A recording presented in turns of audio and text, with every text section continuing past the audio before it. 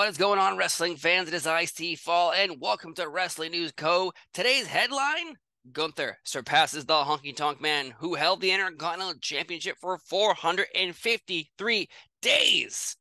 The Honky Tonk Man's reign started on June 2nd, 1987, and lasted until August 29th, 1988, where he lost to the Ultimate Warrior at SummerSlam.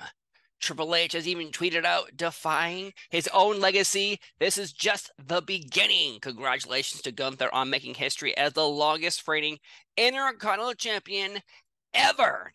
Now, Gunther's reign started on June 10th, 2022. It was an episode of SmackDown where he defeated Ricochet. He's made 15 successful title defenses during his run.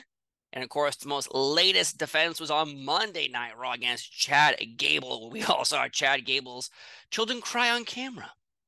Gunther has defeated people like Drew McIntyre, Rey Mysterio, Nakamura, Braun Strowman, and even Sheamus. So congratulations to you, Gunther, because I do not see this reign ending anytime soon. History in the making.